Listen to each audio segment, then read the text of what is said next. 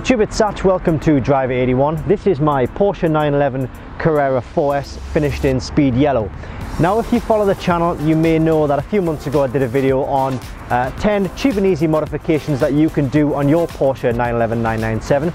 Well, this video is simply concentrating on modifications that have actually been done to this particular vehicle. So I'm not going to look at things you can do, I'm just going to look at purely the mods that have been done on this exact vehicle.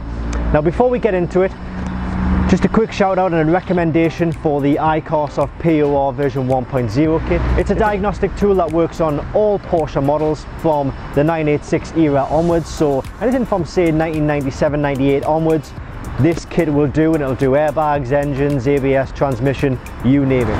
And this kit's available at Diagnostic World. It's www.diagnostic-world.com. Just click the link below this video and it'll take you straight to this kit. So before we get into the video, I just want to apologise about the state of the car. It needs a good clean. It's so dirty. In fact, I wish my wife was as dirty as this. The old ones are the best. Not the wife, of course, the car. The joke. Anyway. Let's get on with it. Number one, starting with the alloy wheels. Okay, so the wheels on this car are the 19-inch GT3 alloys. As you can see, they're finished in silver. Now, when I bought this car, the car actually had 20-inch alloys on it. They were black HRE. I think it's FF15 or FR15 was the name.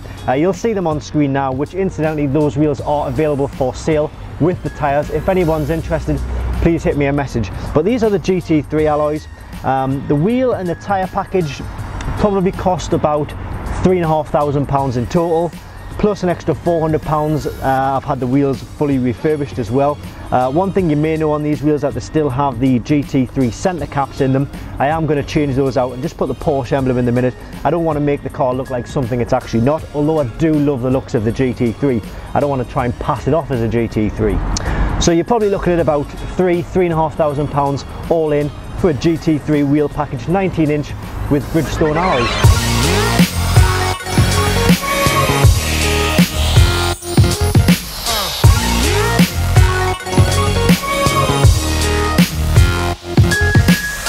Alright, so next up is the suspension. Now, on each corner the car has lowered springs on it, so the iBack Pro springs lowered by 20mm on each corner, so that gives it more of an aggressive lower look.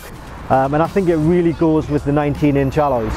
Now, the springs for this car cost about £250. When you consider you've got to get them fitted as well, you could be looking at £50 to £60 a corner. So you're probably going to be looking at about £450 to £500 all in for a set of lowered suspension springs fully fitted to your 997.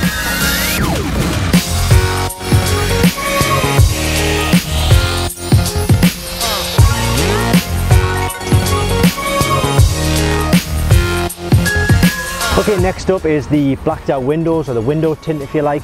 The window tints on this car were actually done before I bought the car, so I'm not actually sure about what percentage they are, but when you try and look in here and in the back windows, it's really difficult to see in, so I suspect it's quite a high percentage of tint. It looks great. Obviously we haven't got the front window done, front windscreen, just the sides and the rear window. Price wise for this, you're probably looking for a good job, you're probably looking at about £300 to £400, but I think especially with this colour as well, it really sets off. The yellow and black go together absolutely beautifully, so that's certainly a worthy modification that you can do on yours. It all depends on the colour and whether the blacked out windows would go with the car, the colour of that particular car, so something for you to think about, but maybe budget £300 to £400.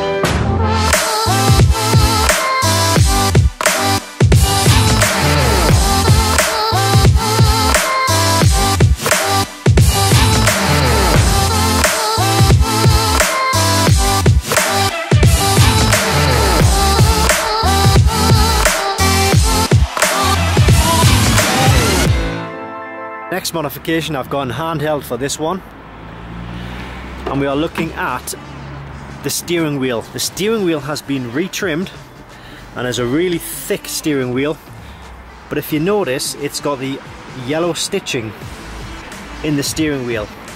Obviously that matches the exterior of the car, but it looks beautiful. The steering wheel itself, when they come from the factory, they are a lot thinner, and this is a really thick steering wheel, which just makes it an absolute delight to grab hold of.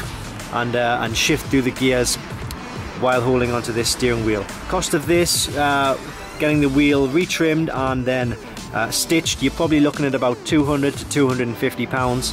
There are a few companies out there that will do it. They will either send you a brand new steering wheel and you send yours back to them, sorry, or you can send yours to them. Might take about 2 weeks for them to retrim it and then get it back to you. Very good value if you ask me.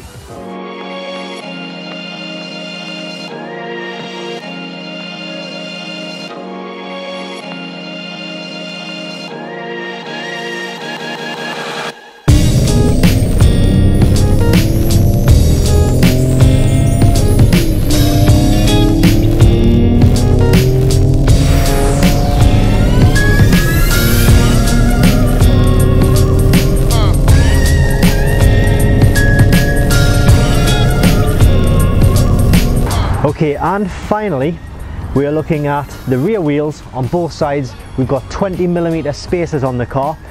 What is a spacer? Well, basically the spacer allows the wheel to sit further out the arch by however millimeters you've actually put into the car. So if we've got a 20mm spacer, so the wheels basically are sitting 20mm further out.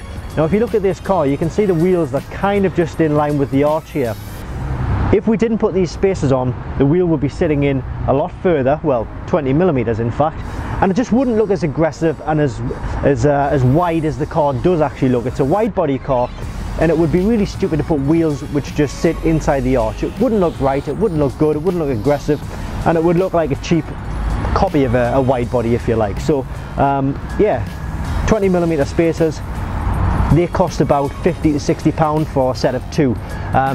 Obviously depending on the wheel setup and the suspension, the wheels, the body of the car will depend upon what size spacers you actually put on the car. But for this car, it probably should have had 15mm spacers on, but I went for 20 just to bring it out that tiny little bit more, and I think it works great.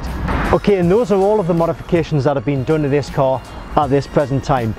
With regards to future modifications, well, yes, there will be some coming, but I haven't quite made my mind up yet. Mainly the main two modifications that I want to crack on with are the Zun Sport grills on the front and a Meteor exhaust on the back. I'm thinking about maybe a Gundo hat, who knows. So thanks for watching the video. Please, if you can subscribe to the channel. Obviously I'm still giving away the Porsche 986 Boxster once I get to 100,000 subscribers. However, it's going to be a long, hard slog, so I can, you know, the quicker I get to 100,000, the quicker I give that away to one of the subscribers. You could be in with a chance of winning that car. Thanks for watching, and I'll see you next time.